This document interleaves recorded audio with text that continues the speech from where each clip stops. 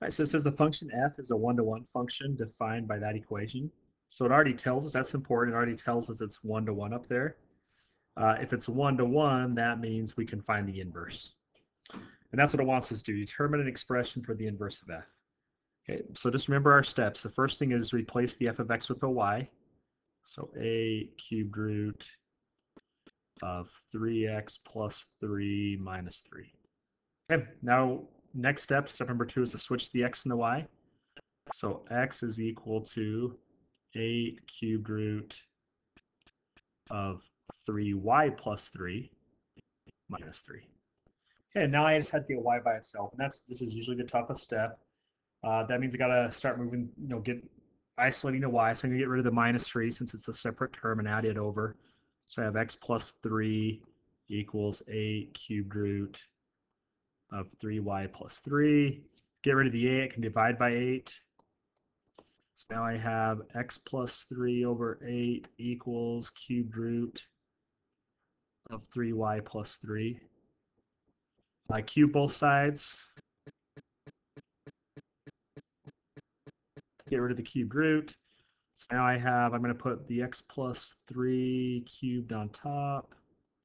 Then I can cube the 8. That's 8 times 8 times 8.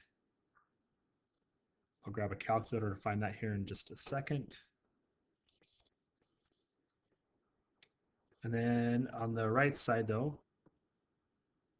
so that 8 cubed is 512.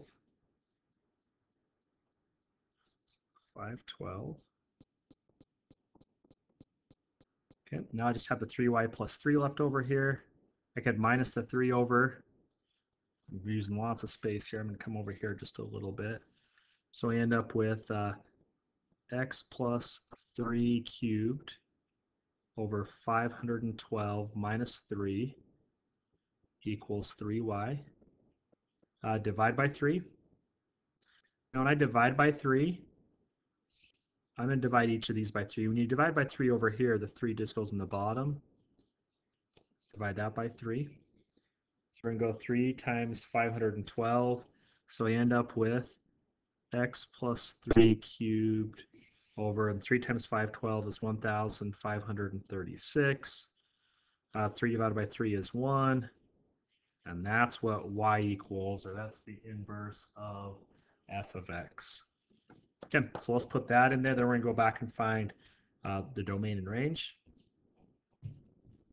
So let's first put in that, or what the inverse is. So it was, I'm going to do a fraction.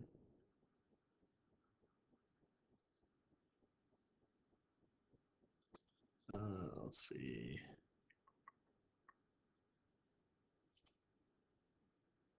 Get back to here. Okay, so on top we have, grab my keyboard again, x plus 3 cubed.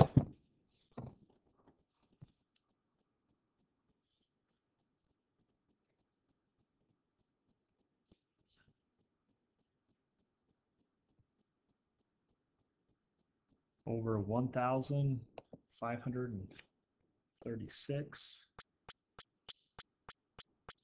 minus 1. And that's the inverse. Okay. Now it wants me to find both the domain and range of the inverse of f of x. So to find the domain, we just look at my answer. So here's my answer, my function down here, right? This is my function. So the question is, are there any restrictions on the domain? So the two things we look for, is there a square root, or is there an x on the bottom of the fraction? We do have a fraction, but there's no x. So I'm never going to get a 0 on the bottom of the fraction. There's no square root. So the domain ought to be negative infinity to infinity. For the range, the easiest way to find the range is to look for the domain of the original function. Right? If we find the domain of the original function, that will be the range of the inverse function. So if you look at this one, it does have a radical sign, but it's a cubed root. A square root, you cannot have negatives inside of a square root, so that limits or restricts our domain.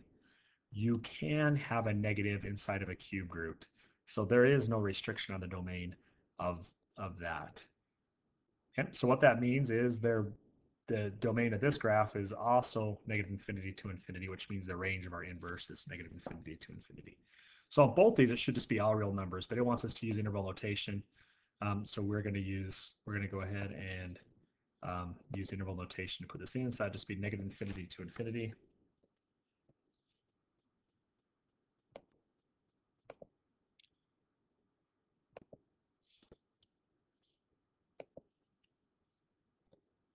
Whoops, one too many there. Okay, and then the range is the same thing.